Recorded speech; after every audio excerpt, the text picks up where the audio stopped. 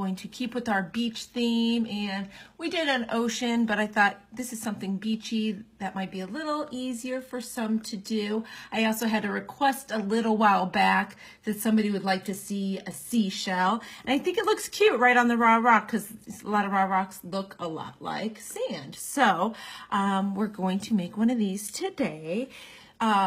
Making a seashell even in size can be tricky, so I will show you how I created my seashell shape. That is tricky to say. I'm using my trusty Post-it notes. I use these a lot. They're perfectly square, so a lot of times they're easy and they're handy and they're cheap. So start by drawing the height of your rock. If your rock doesn't fit on the Post-it, that's good, but give yourself a couple guidelines as far as how tall your rock is. And you want to stay a good space in between that because you always have that curved edge. And then just draw a nice, tall, skinny teardrop, basically, is all you need to do. Now you're going to fold your paper in half. Now don't worry about folding it widthwise in half. You just want to make sure that it's actually at a 90-degree angle, or even at the bottom, not necessarily at the side, right at your point, like this. Now, your seashell, you're going to create a line out here for a guideline. The furthest one over is usually about a 45-degree angle. So give yourself, you cut your corner here in half, like that. And we're going to create one more here and then one more here. And don't worry about the lines in between because you're not going to actually use those. You're just getting the outside shape like so. And then they have this little area here at the bottom. It kind of comes out like so. It's part of what holds the shell together, like that. And you just take a pair of scissors and cut this shape out, and you will have a little shell. Now,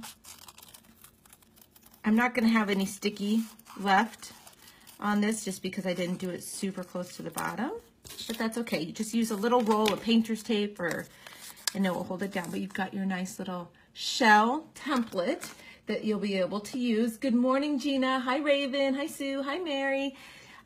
So you'll have this shape that you can use. You just use one of your painter pens and you can outline it, and magic here. You outline it on your rock, and then you can color it in. I actually use tube acrylic paint to color this in and just let it dry. And then you've got your basic shell shape, and we're going to start coloring from here. So today I am going to be doing a different shade. I did purple and pink on this one, a light purple and pink from the pastel set. I'm going to do a blue and kind of a green aqua color on this one. And we're just going to work along. I also have a damp paper towel here. It's just got a little bit of water on it and a brush that I'm going to use for blending. And I also have my white pen as well.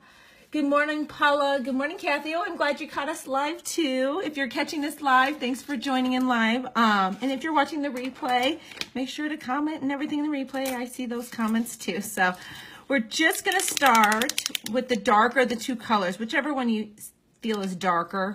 I think the blue is a little darker than the green. And I'm going to start by doing the very tippy top edge here and just going along my curves of my shell. Make sure I'm in frame here.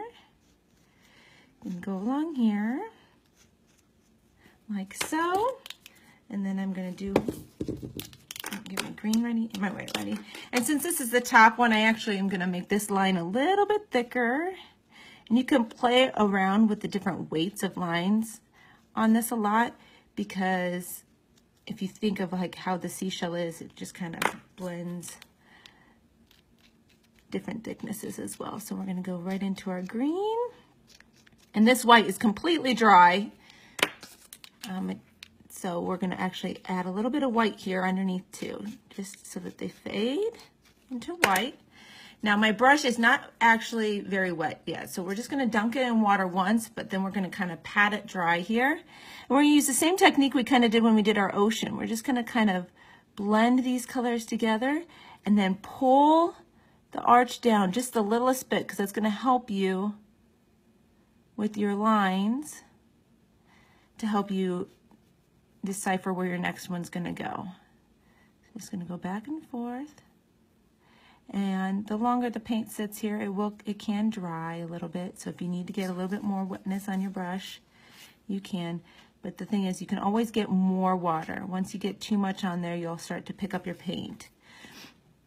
So it is a technique that takes a little bit of practice. But we did the same thing when we were doing our ocean earlier this week.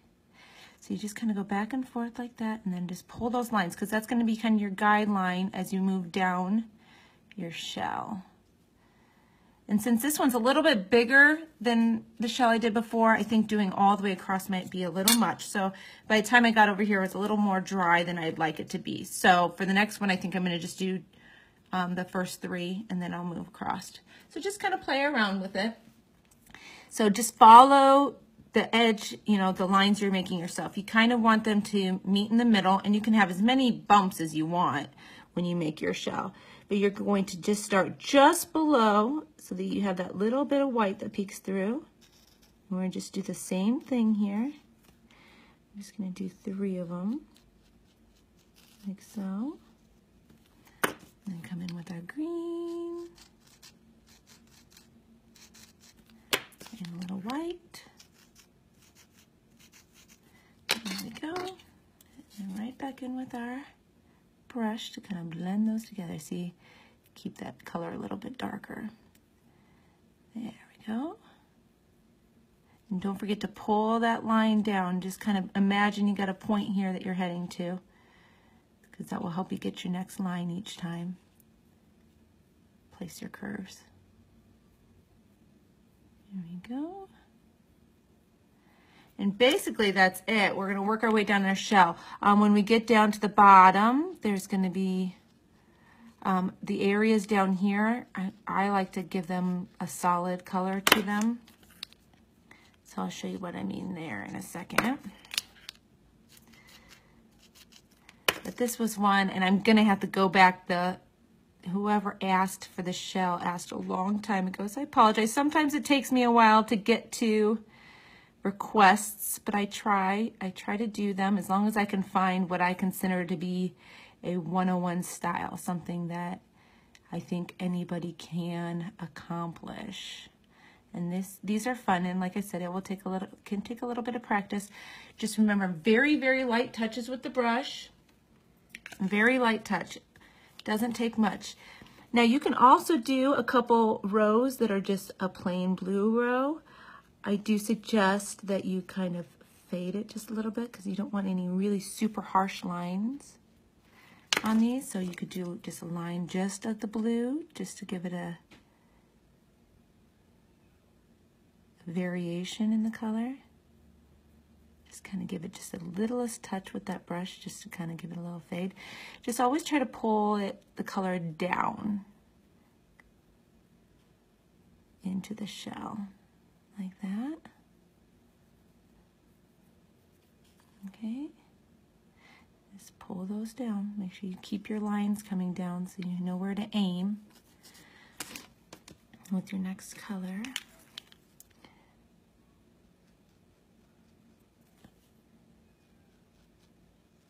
There we go.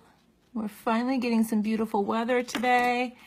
I'm telling you, I was painting that beach scene and it made me want to go to the beach so bad. It's been a while since I've seen the ocean.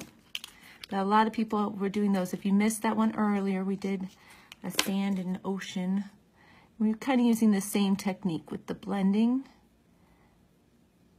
of the colors, using just that littlest bit of water on your brush. If you feel like you're wiping away a lot of your color, you probably have too wet of a brush.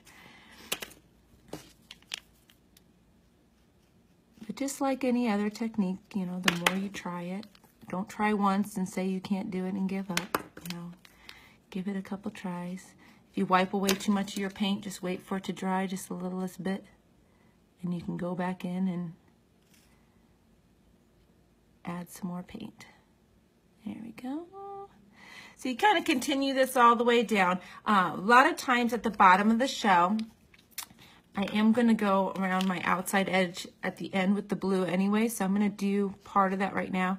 You have those corners that are on here, so you're going to kind of cut across here to the point. It's not really a point, it'll be more of a rounded edge here at the corner or the bottom, like so. And when I do that, same thing, I don't want a super harsh edge, so I'm just going to come in and blend that out just a little bit on the edge. And then I'm going to fill these corners in solid blue, like that.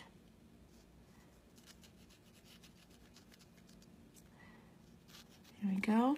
And there's also a lot of times an area at the bottom of the shell where the lines don't go all the way down. So if you want to separate that area before you get all the way to the bottom so you don't accidentally pull those lines in, you can.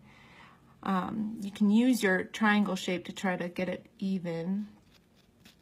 And I'm just going to make it just like I'm doing the arches, just a nice thick one here at the bottom. So I'm going to get some white down here in the corner, and a little bit of blue, and then we'll blend that together. Or I'm sorry, green. A little bit more there. And then we'll blend these together before they get dry. And again, see, I haven't actually gotten my brush wet. In a little bit, I might do it just a smidge to get some of this blue off so I don't wipe it all away, but I think it may be okay. See, I rarely put it all the way into the water, only if something's really set. I add a little bit more white here and kind of pull that white up a little. Here we go. So that's how you're going to do this rock. I mean, you keep doing your layers until you get closer to the bottom. So I'll probably do a couple more layers on here. But this is one that I think a lot of people enjoy. Like I said, it looks really neat on a plain rock like this because I have this rock. It kind of has a sand tone to it, and it's actually a pretty bumpy rock, and I'm able to make something pretty on a bumpy rock too. So I hope you give this one a try. If you haven't submitted a beach themed rock yet, that was the prompt for this week for the 52 rocks. So this could be one that you could still do and add for everybody to see. Now as we get further down the bottom, see I worked my way all the way across that time because I'm getting closer to the bottom here.